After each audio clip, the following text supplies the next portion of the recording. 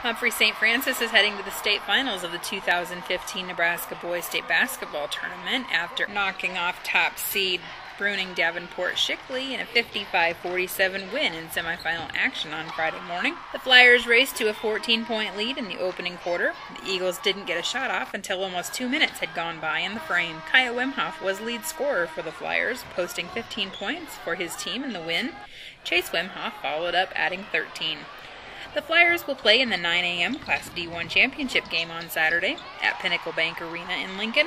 For more pictures, videos, and stories from the tournament, visit NorfolkDailyNews.com.